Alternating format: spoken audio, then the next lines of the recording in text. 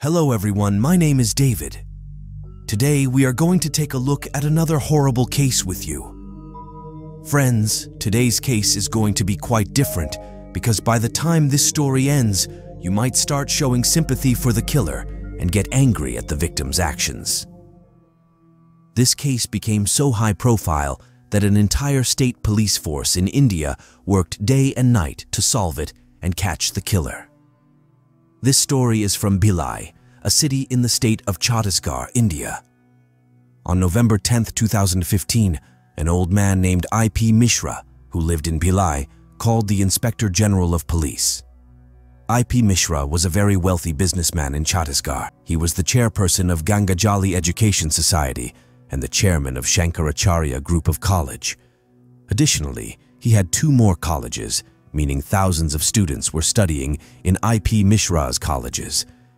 His son, Abhishek Mishra, was the director of Shankaracharya Group of College, but on November 10th, IP Mishra called the Inspector General of Police and said that his son, Abhishek Mishra, had been missing since the previous night, November 9th, and his phone was switched off. He asked for help in finding his son. Now, when IP Mishra, one of the wealthy residents of the city, called the police, they immediately became alert and quickly registered Abhishek Mishra's missing complaint. After this, some high-ranking police officers went to the Mishra family's house to gather information about Abhishek Mishra. Here, the members of the Mishra family explained that Abhishek had gone to Delhi for some important work and had come home yesterday on November 9th. However, around 8 p.m., he left the house alone in his Skoda car, telling the family he had an urgent task and would return shortly. But when Abhishek did not return home for a long time, his family called him, but he did not answer. After some time, Abhishek sent a message on WhatsApp to his father and wife, saying that he had some work and it would take a little time, but he would be home soon. It should be noted that Abhishek Mishra was married and had a son and a daughter. Anyway, it was very late at night, and when IP Mishra tried to call his son again, his phone was switched off. However, Abhishek's family did not worry too much because Abhishek had previously had to attend to business-related matters at night. So everyone went to sleep, thinking that Abhishek would come home during the night. But when the morning of November 10th came, the Mishra family saw that Abhishek had still not returned home, and when they tried to call him, his phone was still switched off. After hearing all this, the police began their investigation. Each family member was asked about their conversations with Abhishek on November 9th. However, the police did not find any clues. Abhishek's family told the police that Abhishek had left home in a hurry in his car. Abhishek's sudden disappearance deeply worried his family. Along with the police, Abhishek Mishra's father and some employees from his college also began searching for him. IP Mishra even called some relatives to help find Abhishek. When Abhishek had been missing for 3 to 4 days, theories began to emerge that he might have been kidnapped. As I mentioned before, IP Mishra was one of the wealthiest people in the city, so the police considered this theory seriously. The police officers asked IP Mishra if the family had any ongoing feuds or enemies. IP Mishra responded that there was nothing of that sort, and everyone in the family got along well. Since Abhishek Mishra was the son of a wealthy man, the police distributed his photo and car number to every police station in the state to find him as soon as possible. Abhishek Mishra left his home on November 9th, and on November 11th, 2015, the police received a call from an unknown person. This person informed the police that a Skoda car had been parked near Raipur airport for the past day. Let me inform you that Raipur is another city in the state of Chhattisgarh, which is 20 miles away from Bhilai. Raipur's airport is also located in this city. After receiving a call from an unknown person, the Bhilai police set out to investigate the car at the airport. On the evening of November 9th, Abhishek had also left in a silver-colored Skoda car, but when the police reached the car near the airport, they found neither Abhishek nor any of his belongings in the car. By this time, the police had confirmed with Abhishek's family that the car indeed belonged to him, and they speculated that if his car was found near the airport, he might have taken a flight to another country. However, after investigating this theory, the police found no leads. In fact, This region of Chhattisgarh is heavily influenced by Naxalites, which results in numerous kidnapping cases being reported to the police. Therefore, the police suspected that Abhishek might have been kidnapped by the Naxalites. Abhishek's car was found between the cities of Bhilai and Raipur, so the police checked every CCTV camera along this route. There was also a toll booth on this route, and the police particularly checked the CCTV footage from the time Abhishek left his house. Their efforts paid off when they spotted Abhishek's Skoda car on one of the CCTV cameras. However, the issue was that the footage was very blurry, making it impossible to identify the people inside the car. But here the police discovered that besides Abhishek, there were two other people in Abhishek's car. The police began to suspect that these individuals might be kidnappers because the man sitting in the driver's seat was not wearing the clothes Abhishek had left his house in. This suspicion turned into reality when on November 11th, IP Mishra received a ransom call. The kidnapper said, "We have kidnapped Abhishek, and if you don't pay the money, we will kill him." However, IP Mishra noticed something peculiar. The kidnapper started and ended his statement with "Lal Salam." The police had been tapping IP Mishra's phone and were able to trace the call. The police found that the call came from a village about 40 miles from Bhilai city. They checked the call history of that number and discovered that very few calls had been made from it, suggesting the SIM card was newly purchased. The police expanded their investigation and began examining all active numbers in the area from which the ransom call was made. They reviewed the call details of approximately 1,900 numbers, and over 500 police officers were involved in the investigation.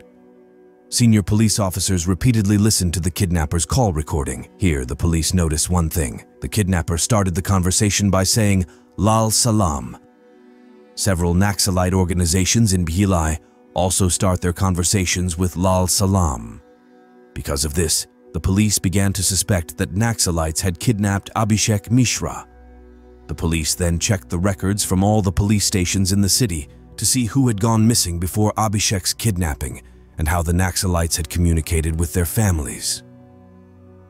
After reviewing all these records, the police discovered something surprising. Many Naxalite organizations in Bhilai do start their conversations with "Lal Salam," but they speak to ordinary people in a completely normal manner. Whenever they talk to the families of kidnapping victims, they did so in a very normal way. Now the police realized that the kidnapper who abducted Abhishek was trying to mislead them. The kidnapper knew that several Naxalite organizations in the city use "Lal Salam" to start their conversations. To divert the police's attention, the kidnapper also started the conversation with IP Mishra by saying "Lal Salam." While the police were trying to find Abhishek, they received information that a dead body had been found about 80 miles from Bhilai, and it was headless. Without a face, it was difficult to identify the body, so the police tried to match the DNA of the body with IP Mishra's blood. The Mishra family breathed a sigh of relief when the DNA did not match. Well, there wasn't any information about this headless body in any article, but now it had been more than 2 weeks since Abhishek went missing. Because of this, the case was handed over to a special investigation team. This team first examined Abhishek's call details and his location on the last day he was seen. Abhishek's call detail records revealed thousands of numbers, and the police interrogated several of them for almost 2 weeks. These included Abhishek's friends, relatives, and especially those who had previously worked at IP Mishra College. But eventually, the police's suspicion fell on a woman named Kimsi Jain because she was the last contact Abhishek spoke to on a call. Although the police interrogated Kimsi, they released her afterward. However, when they started investigating her background, they found out that Kimsi had a job as an HR at Shankaracharya College and was also Abhishek's personal secretary. But when Kimsi got married in 2013, she left her job. Additionally, the old staff at the college told the police that Abhishek and Kimsi were in a relationship. Still, the police didn't suspect Kimsi because they often talked on calls or chats. Kimsi was married to a man named Vikas Jain. Here, the police had interrogated Kimsi, and Kimsey admits that she and Abhishek were in a relationship, but now they are just friends. It is also noted that Kimsey's location shows she was at home all day on November 9th. However, when the police tracked Abhishek's location, it was found that he had come near Kimsey's house from his home. After staying there for some time, he headed towards the Raipur airport, and since then, his location has disappeared. Since the police didn't have any other evidence, they began collecting information on Kimsey's family and background. It had been 41 days since Abhishek went missing, so the police also looked into the background of Kimsey's husband, Vikas Jain. According to some news articles, Vikas and Abhishek graduated from the same college and knew each other very well. Then, the police tracked Vikas's location on November 9th, which introduced a new twist in the case. Friends, before moving forward in the video, I have a small request for you. I want to let you know that behind the David True Crime channel, there is a team of 5 people who work hard to bring you the best quality content through thorough research. If you appreciate our efforts, you can support us according to your preference by visiting the link provided in the description. Your small support will motivate us to work effectively on the channel. Thank you. Now, let's continue with the story. The police found a clue that when Abhishek passed by Kimsey's house, Vikas also left his house at the same time. Interestingly, wherever Abhishek went, Vikas's location also showed the same place. The question here was what Vikas was doing with Abhishek, and when Abhishek's location stopped on the Raipur highway, Vikas Jain's location also stopped there. After staying there for some time, Vikas returned home, but Abhishek's location was still showing on the Raipur highway. Only after this did the police become suspicious of Vikas, which is why they arrested him at his home on December 22, 2015. That day, Kimsey was out with her children and had no idea that her husband had been arrested by the police. On the other hand, the police started questioning Vikas, but he wasn't answering any of their questions properly. So the police had no other option and began interrogating Vikas more strictly, presenting all the evidence they had gathered in the investigation. Seeing all this, Vikas lost his courage and then confessed that Abhishek was no longer in this world. Vikas, along with Kimsey and Vikas's uncle Ajit Singh, had killed Abhishek. Vikas then told the police the entire story behind Abhishek's murder and how it was carried out. Actually, when Kimsey was working at Abhishek's college, they became good friends after a few days. They used to talk on the phone for hours, and later they started dating, which marked the beginning of their relationship. However, in 2013, Kimsey's family arranged her marriage. Here, Kimsey also liked Vikas because he fulfilled her every wish, and besides, Vikas had no shortage of money as he was a businessman. On the other hand, Abhishek also got married the same year, and from here, Abhishek and Kimsey should have parted ways, but that didn't happen. Although Kimsey wanted to distance herself from Abhishek, he didn't want her to keep her distance. Actually, just like Kimsey used to talk to him on the phone before, used to chat with him, and the two used to go out together, Abhishek still wanted to do all that. But when Kimsey told Abhishek that they should distance themselves from each other now, Abhishek started blackmailing her. According to Vikas Jain's statement, Abhishek had some objectionable pictures of Kimsey, and because of this, Abhishek used to blackmail her. Due to this blackmailing, Kimsey quit her job and distanced herself from Abhishek. However, Abhishek kept calling and harassing Kimsey repeatedly. He wanted her to continue talking to him after marriage, just like she used to before marriage. Kimsey endured this torture for about 2 years, but when Vikas became suspicious of Kimsey in the last months of 2015, he talked to her. After that, Kimsey told Vikas her whole story, that she was in a relationship with Abhishek 2 years ago, but since her marriage, she had been trying to distance herself from Abhishek. But now he was blackmailing her. Hearing this, Vikas got very angry and decided that talking to Abhishek was useless. He needed to be killed because his family was powerful. After that, Vikas Jain spoke to his uncle Ajit Singh. The three then made a complete plan together to kill Abhishek. After that, on the evening of November 9th, Kimsi calls Abhishek and invites him to her home. She tells Abhishek that she is alone at home today because Vikas is out for some work and won't be returning home that day. Upon hearing this, Abhishek immediately leaves to meet Kimsi and tells his family that he is going to complete an urgent task and will return home soon. However, when Abhishek arrives at Kimsi's house after some time, Vikas and his uncle Ajit attack him with an iron rod on his head. Abhishek falls to the ground, but Vikas and Ajit continue to severely beat him. When they realize that Abhishek is dead, they bury his body in a 6-foot deep pit in their own garden. In fact, they had already dug this pit beforehand and also threw a lot of salt with Abhishek's body to expedite its decomposition. Afterward, Vikas starts driving Abhishek's car towards Raipur to divert police attention with Abhishek's phone. He knew that whenever a person goes missing, the police always check their last location. Vikas eventually abandons Abhishek's car near an empty place near Raipur airport and destroys Abhishek's phone there. Additionally, Vikas himself called Abhishek's father, IP Mishra, to mislead the police investigation.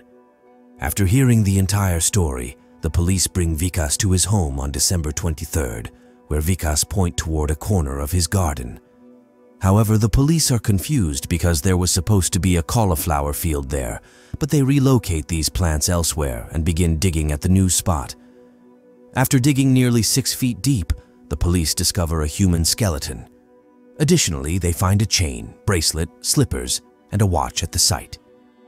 Later, these items are shown to Abhishek's family, who identify them as belonging to Abhishek. The skeleton undergoes forensic examination at a nearby hospital. On December 24th, the police also arrest Kimsi, and by December 26th, Vikas's uncle Ajit Singh is also arrested. Subsequently, the police prepare a charge sheet, and the case begins in the session court. The case lasts a long time in court, and in May 2021, Ajit Singh and Vikas Jain are sentenced to life imprisonment. However, the main accused in this case, which triggered everything, had already been acquitted by the court. Nonetheless, IP Mishra challenged this session court decision in the High Court, and after a 3-year trial, in March 2024, the High Court ordered the release of Ajit Singh and Vikas Jain from jail. The court, stating that the police only had circumstantial evidence, acquitted Vikas Jain and Ajit Singh, ruling that neither could be sentenced to imprisonment based solely on such evidence. In fact, there were no witnesses or concrete evidence in the case to establish that Vikas Jain, his wife Kimsi Jain, and Ajit Singh committed the murder. However, following this decision, Abhishek's elderly father's heart broke, and now he has challenged this decision in India's Supreme Court. But in future, if there are any updates in this case, we will definitely share them through David True Crime Channel's community posts. So with that, the Abhishek Mishra murder case comes to an end right here. Additionally, if you want to recommend any case for us to make a detailed video on, you can write the name of that case in the comment section. If you appreciate our efforts, like and share this video. If you haven't subscribed, do so now. Thank you.